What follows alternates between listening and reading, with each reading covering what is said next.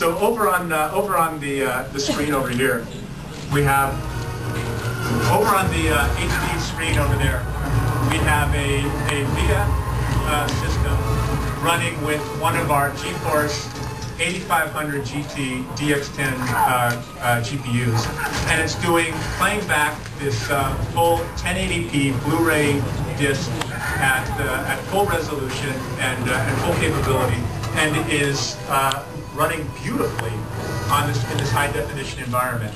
A solution that's not available from the competitor.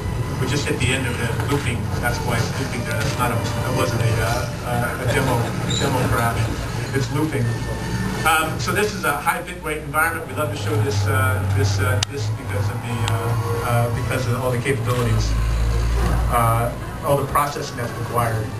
So and then the second system that we want to show is what Jeffrey's showing right here, which is BioShock.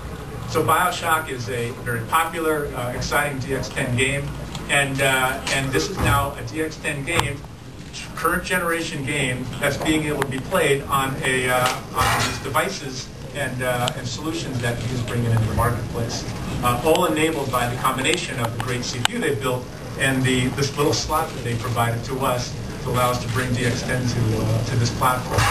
So here you've got both high definition Blu-ray being demonstrated and DX10 BioShock gaming being demonstrated. I think that's pretty cool. I want to give a round of applause to the guys.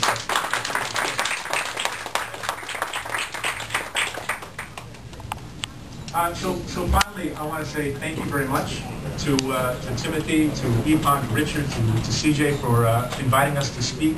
We are absolutely delighted to be able to offer our GPU technology, our latest generation GPU technology to the new Nano platform and the VIA platform, and just love to now work with customers around the world offering this solution to anybody that wants to use it without restriction.